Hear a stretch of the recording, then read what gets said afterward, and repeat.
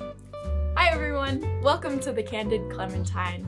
Today in this video, I'm going to be telling you about 7 reasons why Sorrento, Italy is an absolutely magical place. So whether you simply have wanderlust or you're planning your dream vacation, today I'm here to get you excited about why you should travel to Sorrento, Italy. So let's get started.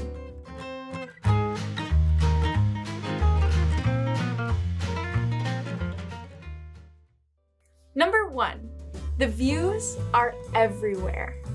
Every morning I would wake up and I could look across the Gulf of Naples and see Mount Vesuvius, which, if you really thought about it, was kind of terrifying, but it was all good. In addition, Sorrento has some lovely hikes that go right along the coastline as well.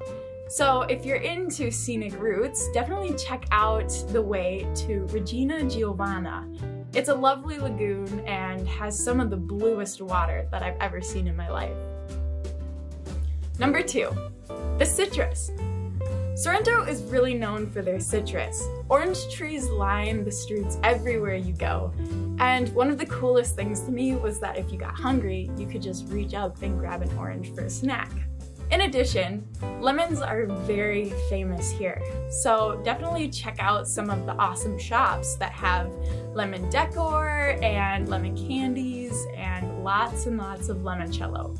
People are very proud of their limoncello, and a lot of the shops that you go into will offer you free samples. Number 3, the holiday lights. If you visit Sorrento in the winter, you are going to be blown away. Every building, every orange tree, every alleyway is just covered in lights, and it feels like you're in a fairy tale.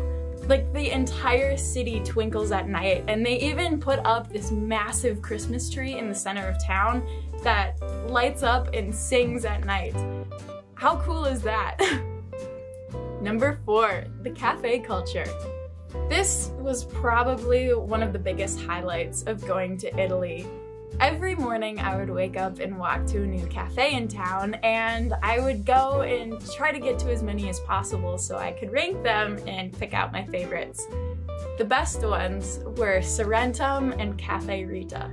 If you have the opportunity to stop by either of these two, definitely try their chocolate croissant and a sfogliatella.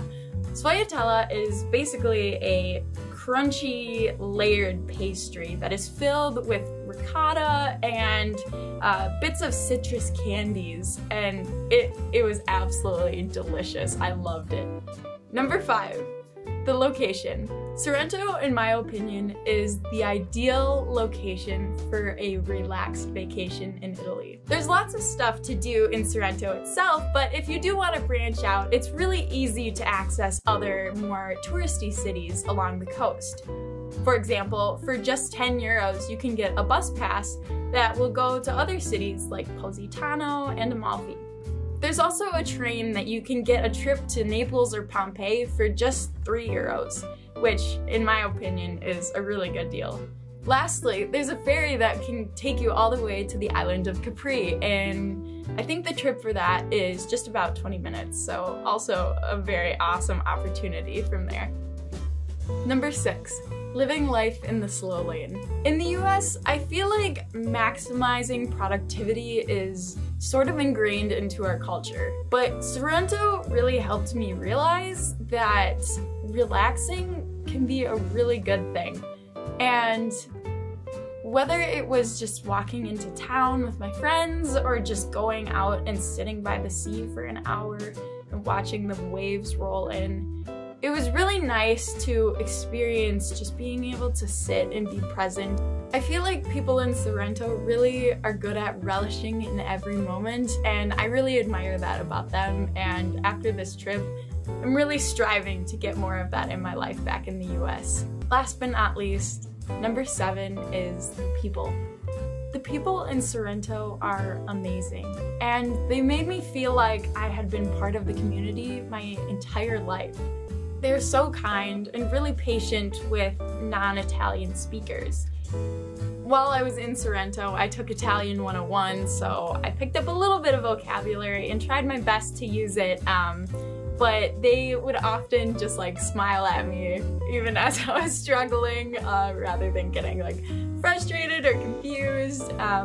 And many people in Sorrento do know English, which is really helpful for tourists, but I would recommend trying your best to just get by a little bit in Italian. One, because learning a language is fun, and also because it is a sign of respect for where you're traveling to, and also helps you feel more embedded in the culture and form deeper relationships with the people in town.